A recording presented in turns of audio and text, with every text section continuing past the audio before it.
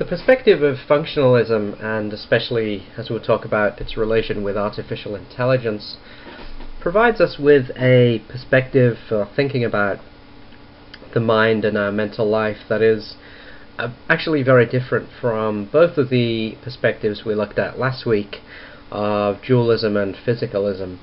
And we talked last time about whether either of those perspectives are really adequate to sufficiently capture our intuitions about the kind of theory we need of the mind and our mental life and the way that it works. In fact, it maybe we'll want to say that perhaps no theory can fully and satisfactorily capture everything that is important about our mental life. Perhaps we just don't have a theory to do that. But functionalism is an interesting example because it arose about 40 years or so now. It started to come to prominence, started to become something that a lot of philosophers were talking about and taking up. And of course it's very closely linked with other researchers in the area of artificial intelligence. So functionalism is a theory in the philosophy of mind about how the mind is and the way that it works.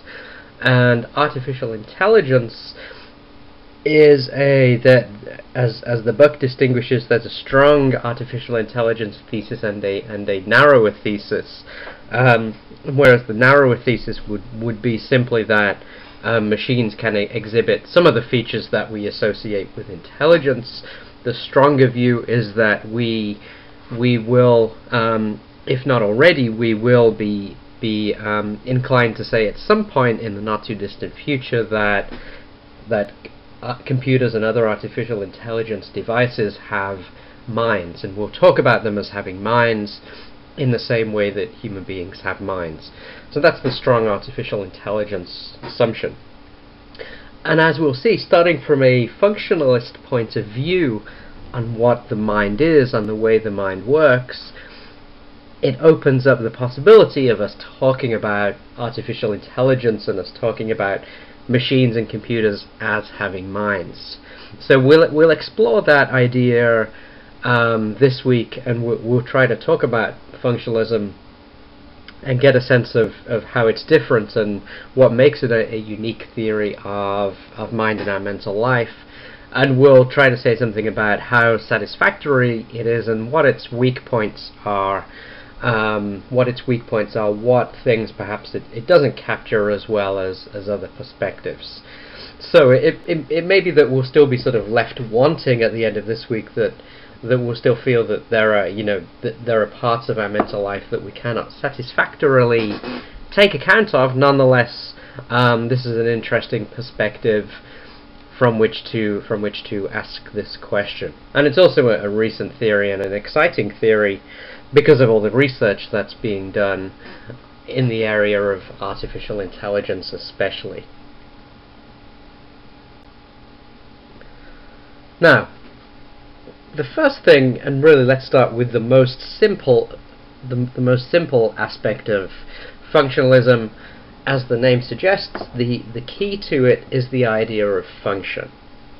And when we talk about something having a function, when we talk about something being identified by its function, what we mean is the role that something performs. In other words, what it does, the characteristic task that it is suited to perform.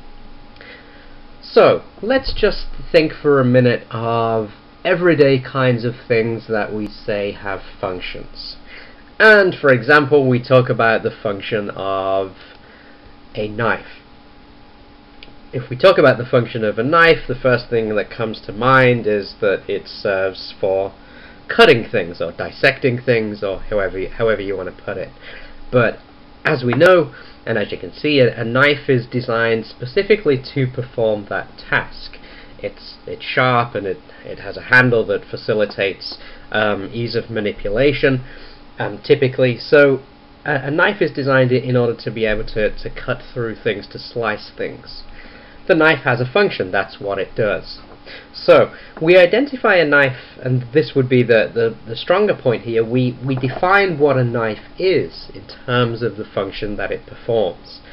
in terms of its function of cutting, of slicing different things. Now, in the case of a car, if we ask about its function, obviously it serves as a means of transportation. Right? It serves to take us from one place to another. So, if we asked, here is a car, what is its function, or is it a thing that we define in terms of its function? I think we would say yes, we do. We define a car in terms of its ability to transport us from one place to another. And here, of course, it's not the only thing that fulfills that function. Trains and buses can do that too.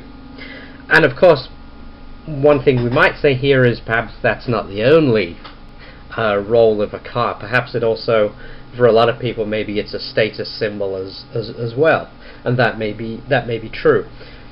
However, for it to be a car, and I think I would insist on this, and I think this is important, for it to be defined as a car, it would have to be something that is capable of transporting us from one place to another. So that's what makes it a car, that's what makes it fit this particular description. And finally, the heart has a function too. The function of the heart is to circulate blood within the body. So here is an organ that is identified by, again, its function in maintaining the organic system that is the human body, or the body of any other creatures that also possess this particular functionality.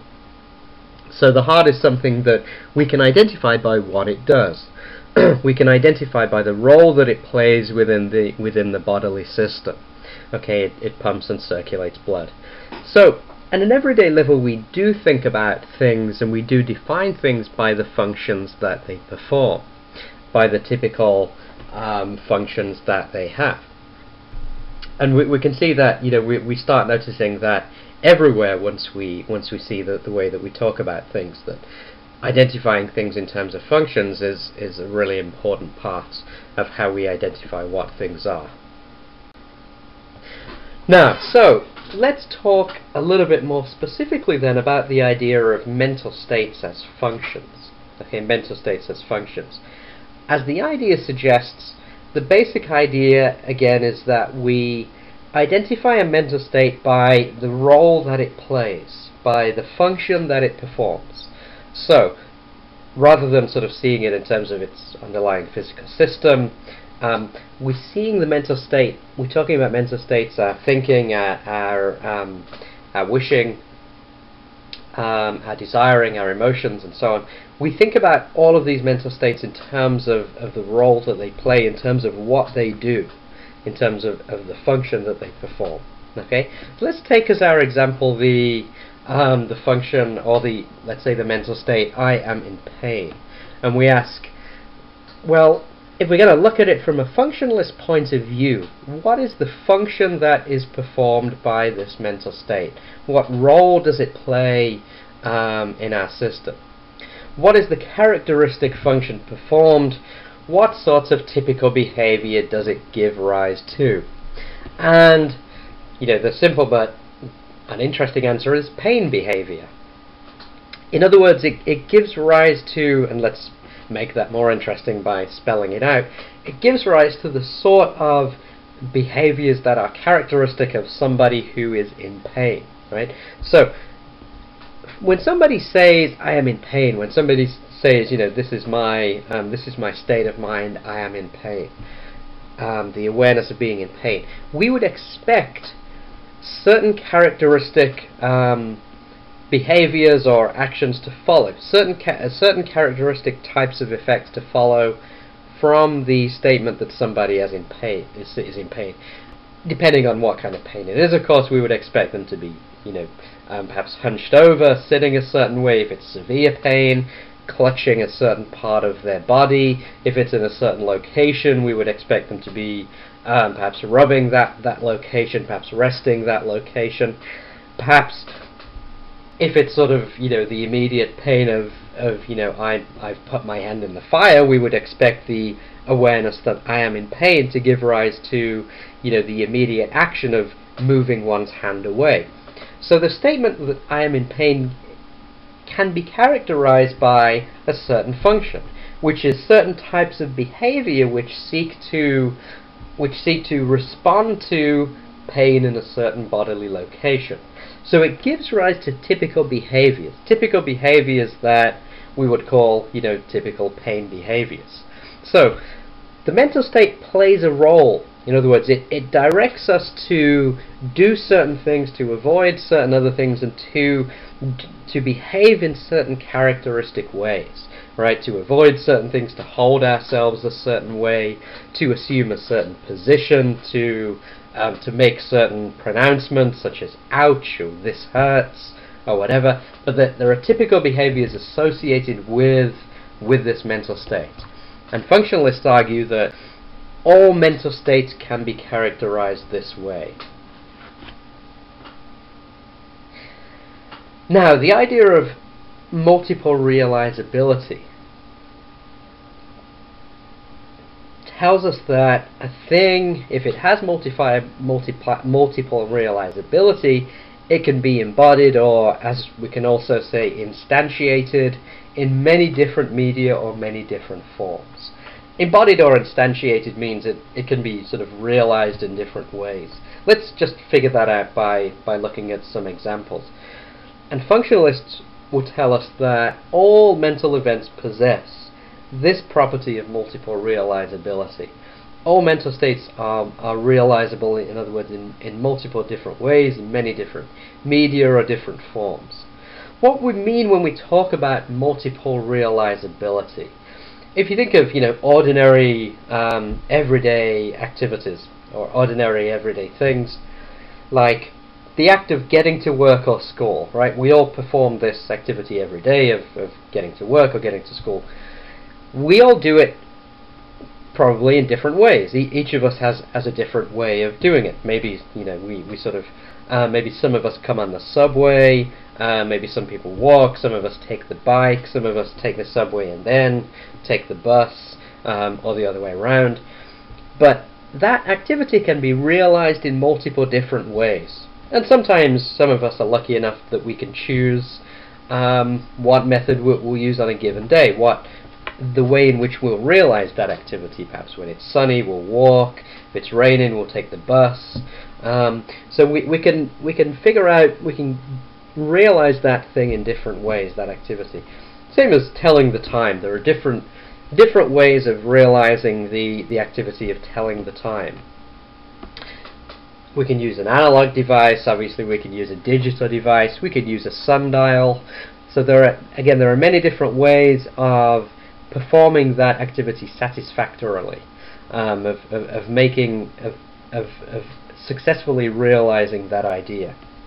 And the third, which is not an activity but a thing, when we talk about something as being a seat. What makes something a seat? Well, if we walk into a room and we see a chair, we identify that as a seat. But a chair isn't the only thing that can serve as a seat. We can sit on a bench. We can sit on a raised concrete block. We can sit on a stoop outside of our house. Different things can serve that function for us, depending on the context and the terrain or whatever. Different things can serve the function of being a seat. That idea, that thing, can be realized in many different ways. So when we talk about multiple realizability and we talk about it being a thing can be embodied or instantiated in different media, that's what is meant by that idea. That there are many different ways of realizing a certain thing or a certain idea or a certain activity. There are many different ways of fulfilling the meaning that is in that thing, either the idea of a seat or telling the time or whatever. Okay? And functionalists are going to argue that that is characteristic of all of our mental states, that they can be realized in different ways. Now, this idea is absolutely crucial for seeing why functionalism is different from physicalism. And we'll talk about that in a second. That according to the idea of multiple realizability, for functionalism, if it holds, the physicalist perspective has to be deficient in some way if multiple realizability is true. to think about why that's so and why this idea is so important, think about, let's use this example as an example of that. Suppose that there were in fact beings that, let's call them Martians, from another planet, from the planet Mars. Suppose that they were beings that could do similar things to us. In other words, they could perceive, they could wish, they could express different emotions. They could say, I am in pain, and point to a certain part of their body and say, ouch. However, let's suppose that they were, instead of being based like us on the element of carbon, like us human beings and other life forms on this earth, suppose that they were based on the element of silicon instead. Okay? Now this is a pure philosophical hypothesis. In other words, there's no, obviously there's no experimental evidence to suggest how that would work. All that we're doing here is suggesting a thought experiment. Let's suppose that that is true. And suppose we agree that it's not sort of beyond the bounds of scientific possibility. In other words, even though it doesn't exist, we can't sort of rule it out because of the scientific knowledge that we have. And the question we want to ask, let's suppose that's true, the question we want to ask is, would we say that these alien beings had minds? Right? If they could do these things, but they were based on a completely different sort of physical mechanism than... Let's use a different example now and see if this sort of looks at the attacks physicalism from a different point of view. Is it true that animals feel pain? Do animals feel pain? Research does in fact suggest that the physical chemical embodiment of pain is not exactly the same across different species. Not exactly the same across different species, meaning that it's a different sort of, it's either a different location or a different way of transmitting pain or a different way of registering pain in the central nervous system, but it's not the same across creatures. That means that if we agree, and I think it would be hard for us to dispute that animals do feel pain to some degree. That's not to say they have the same awareness that human beings have, that they would be able to say, I am in pain, but that they certainly exhibit, characteristic kinds of pain behavior. They behave in certain ways in response to certain injuries. Okay? So the embodiment of pain is not the same. Now let's consider how this example and also the previous thing we looked at, the Martians idea, how those two things might pose a problem, and a serious problem for mind-brain identity theory. What they suggest is that this mental state, this mental event of being in pain, of having the awareness I am in pain, can be embodied in many different physical systems. So it's impossible for us to say that there is one single physical state which would correlate with, which would be identical to, this particular mental state, I am in pain. Right? So there are many different physical ways, many different underlying physical ways of realizing that state, I am in pain, whether, hypothetical, the Martians based on silicon, or based on research about animals and their susceptibility to pain and the different physical makeup. There are different physical ways, potentially and in fact actually, of realizing the awareness or the typical mental state, I am in pain, if we believe that in fact animals do feel pain. So that's the problem for mind-brain identity theory, that mental state can be realized in many different physical systems, so there cannot be a one-to-one identity between a mental state and a particular physical state. The physical state can be different, just like we can get to work in different ways. The bus or the subway, there can be many different underlying physical forms to realize a mental state. So that's the core of the difference between functionalism and the theory of physicalism. So let's just sum that up, and we'll say that what these examples suggest is that the mental state is the kind of state that it is, independently of any particular physical realization of that state. Now, bear in mind and notice here, very important, that it's not a return to dualism. In other words, it's not saying that the mental state is independent of any physical state, of every physical state. It's saying that it's independent of any particular physical realization of that state. So a mental state can be embodied or instantiated in different ways. There has to be an underlying sort of physical system. However, that physical system can change according to the way that one can realize that mental state and what it characteristically does. Just like, you know, the ability of something to function as a way of getting to work, as a mode of transportation, the ability of something to function like that depends upon what it means to be a mode of transportation. So similarly, what it means to be in pain, what it means to be somebody who is in pain, determines the kind of ways that, the different sorts of ways that idea can be realized physically. So, this is the key idea why functionalists insist that we have to understand mental states in terms of the role they perform, rather than the underlying physical state through which they happen, in a particular case, to be instantiated.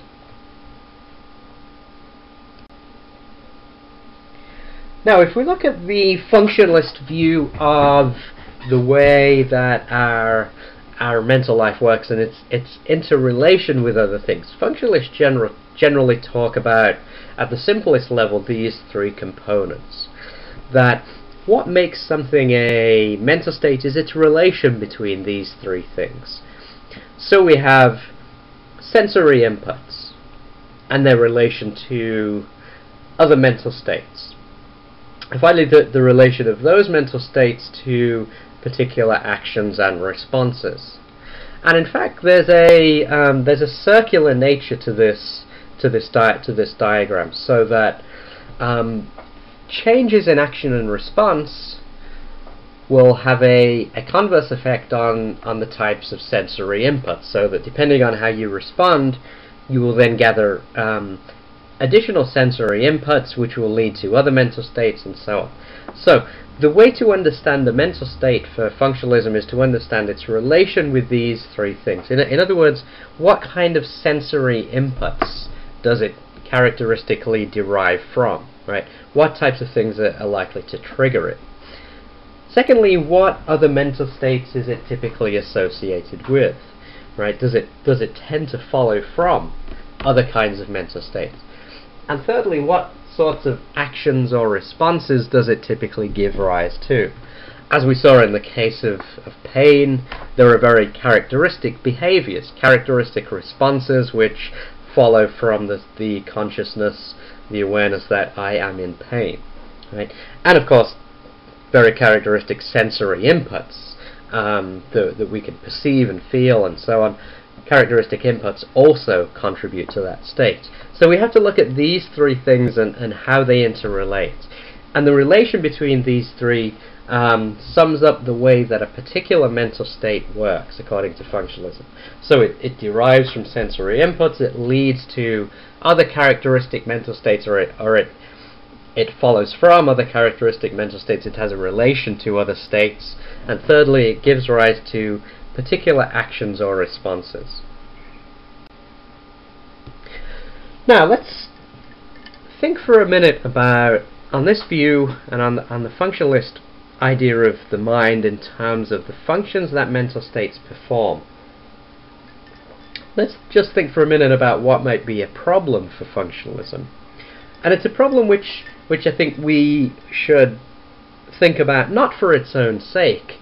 It's a sort of hypothetical problem, the inverted spectrum problem, not simply for its own sake, but perhaps for a light that it sheds on a more generally perceived weakness of functionalism. So let's talk about the idea of an inverted spectrum, and then we'll draw the more general criticism that we want to work towards here. So let's suppose that a person is born with a condition which makes us see the opposite spectrum of light that is normally perceived. Okay? In other words, it's not a colorblind person. It's a person that sees exactly the same discriminations of between different colors, between lights of different frequencies that any other normal person perceives. The only problem, the only difference, is that this person's spectrum is inverted.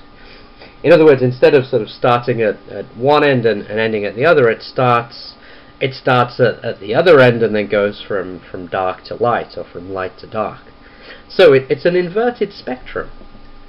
It's an inverted colored spectrum in which all of the differences between the different wavelengths is maintained. And the question is, how would we know this, or how would we be aware that a person has this inverted spectrum? Let's suppose that the normal person would see here an orange ball, right? In other words, if you have a non-inverted spectrum, a normal spectrum, then you would perceive an orange ball and you call it orange. Now, for a person with an inverted spectrum, that person would see a blue ball. However, the person with the inverted spectrum wouldn't call it a blue ball, because of course everybody else calls it an orange ball. So, if you have an inverted spectrum, you would call this orange, but instead of seeing orange, you would see blue. And of course, when other people see blue, you would see orange, but you would call it orange, right? So the person sees, when you have an inverted spectrum, it maintains the discriminations, right? You see exactly the same color discriminations. However, you see different colors, right? You see a different scale of colors.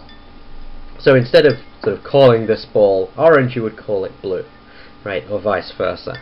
Okay? So the question is that, and here's why it's a difficulty for functionalism, you would never know that a person has an inverted spectrum, right? Because that person would react presumably in precisely the same ways to colors that we, us without inverted spectrums, if that holds of all of us, of course, that person would exhibit precisely the same behaviors that we would see when we react to colors. If you say, fetch me an orange ball, that person would go fetch an orange ball, right? Except they would see the ball as blue rather than as orange. Okay? So the reason I said that this leads us on to a more significant issue is that what this is really getting at is really the idea of the sense to us, or the subjective feel of our mental states, right? How they feel to us. Now, because functionalism is a theory that looks at mental states in terms of the role that they play, it's the kind of theory that does have an issue with giving a good explanation of what our states feel like to us, of what it means, of what it feels like to be in a particular state, right?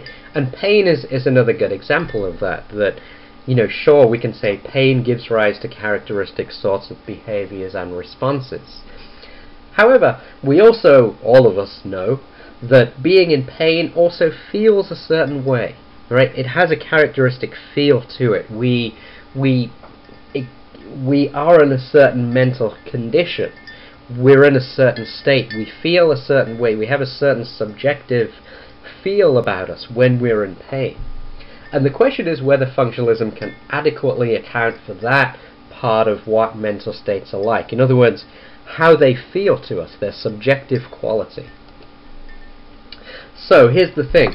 Functionalism here would be unable to distinguish the difference in quality between the sensations of a person with inverted spectrum and a person with the non-inverted, in other words, the normal way of perceiving color.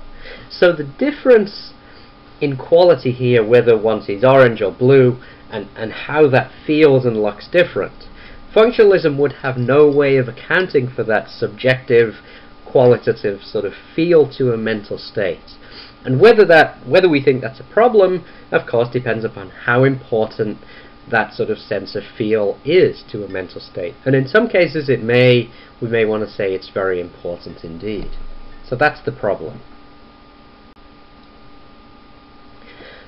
Now let's switch gears to look at the idea of artificial intelligence, and we'll explain especially how this links together with functionalism and the sort of the cross fertilization between the two, that they both tend to support each other.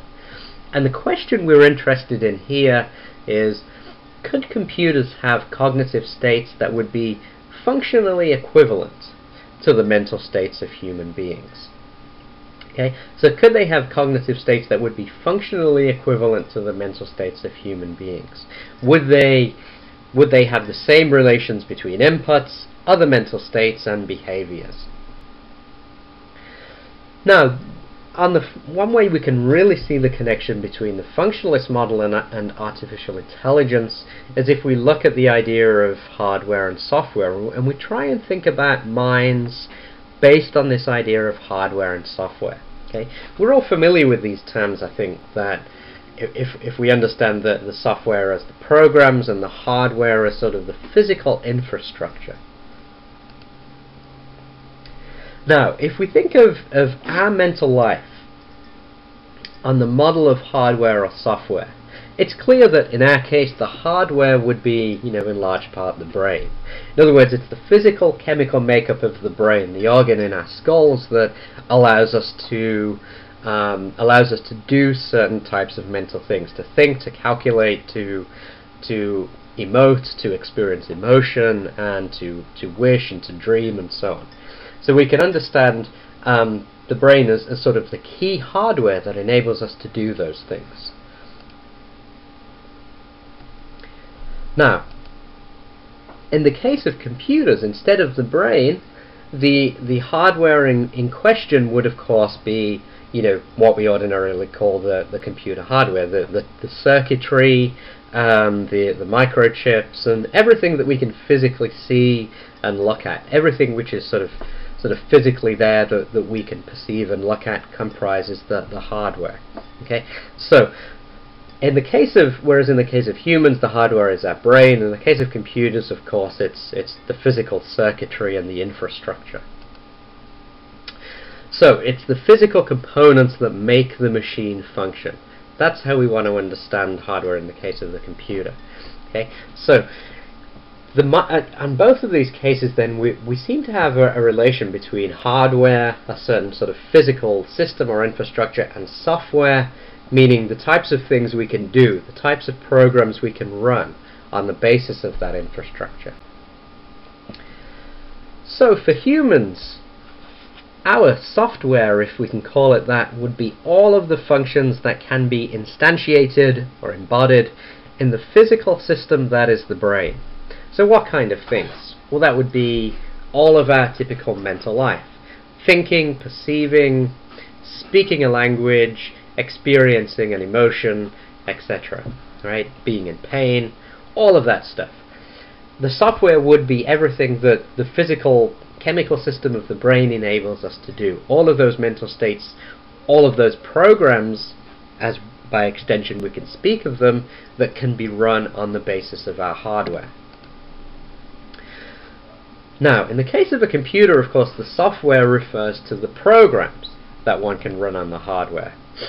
So for a computer, the typical programs, and we're sort of familiar with them, are the things that a computer can do on the basis of its hardware. What kind of things? Well, we know it can, typical PCs can run word processing programs, photograph processing programs,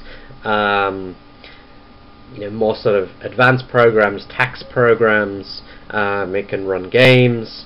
It can run sort of all sorts of other sophisticated programs, online downloads, and that sort of thing. So there are different programs, different things that a computer can do on the basis of its hardware, and that's what we call the software. So on the basis of our comparison here, on the basis of our comparison between brains as hardware and sort of computer infrastructure as hardware, as related to different software, meaning the typical activities that we can do, here's the question we want to ask here, in which artificial intelligence prompts us to to ask about ourselves. Does it make sense to say that we are simply very sophisticated machines who run a series of complex programs on our hardware being the physical chemical makeup of our brain? Is the difference between us and sophisticated computers merely one of degree? In other words, is the difference between us and computers merely that we can run more sophisticated programs?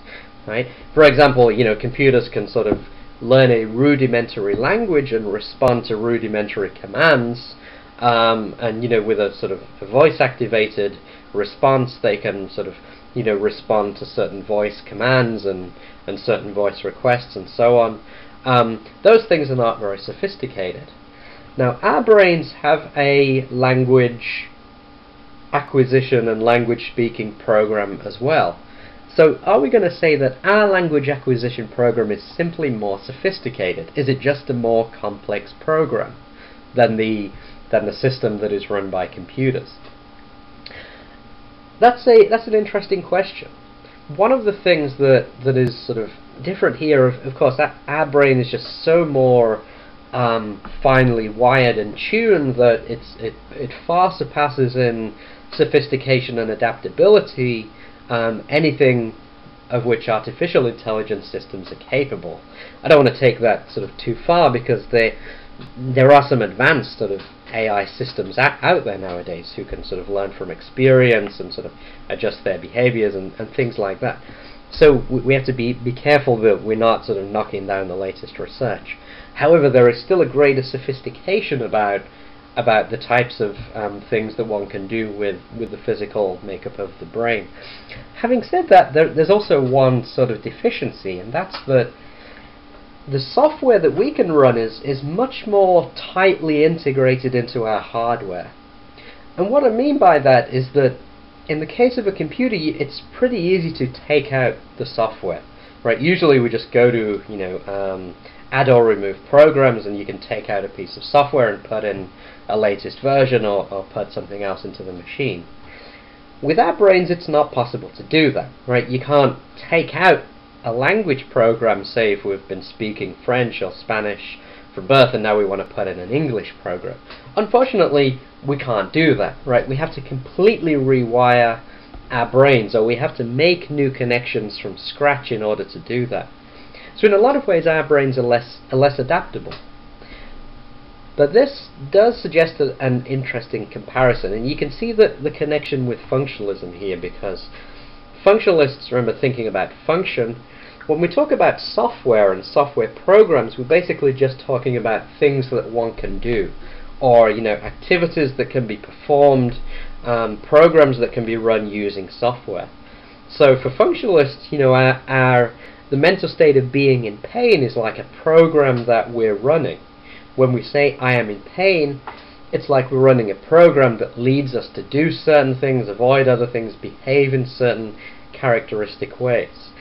And we can see I think we can see the attraction of that, even if some of the things about it may unsettle us a little bit. We might want to say, well, that's not all there is to it. But of course, the difficult question is, well, what else is there? Right? How do we give expression or pin down exactly what it is that is supposed to be lacking from the functionalist or the artificial intelligence points of view?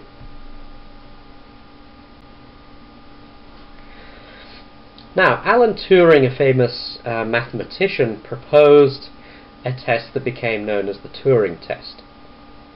And the Turing test is what's known as an operational definition for intelligence. Operational meaning that you have to perform a certain thing, and if you fulfill the operation successfully, if you can do this thing, then you should be defined as being an intelligent being. Okay, so it's basically a test for artificial intelligence. It's generally people are attracted to the test because of its simplicity, and there's actually still a competition each year, I think at MIT, where different sort of machines compete to be the most sort of sophisticated device. None has sort of passed the test as of yet, but there are different degrees of sophistication. So the key idea is that you ought to communicate behind a screen with real persons and an artificial intelligence program. It might be that you have a number of different communications, or it may be that it's just one, but you don't know whether it's a real person or an artificial intelligence program. Now here's the operational test. If you, sitting behind your sort of curtain, sitting behind your screen, if you cannot tell the difference between which is which, between the computer and a real person, if you can't say that it's definitely one, that it's definitely artificial intelligence, then the computer, if it is a computer you're communicating with, ought to be judged intelligent, right? In other words, the idea is, if it has a degree of sophistication such that you can't tell whether it's human or whether it's artificial intelligence, just call it intelligent, right? Just say that it possesses the characteristic of exhibiting intelligence. Okay, like I said, nothing has yet sort of passed the test, although there are different prizes given out every year for the most sophisticated machine. So this is a widely held operational test for intelligence.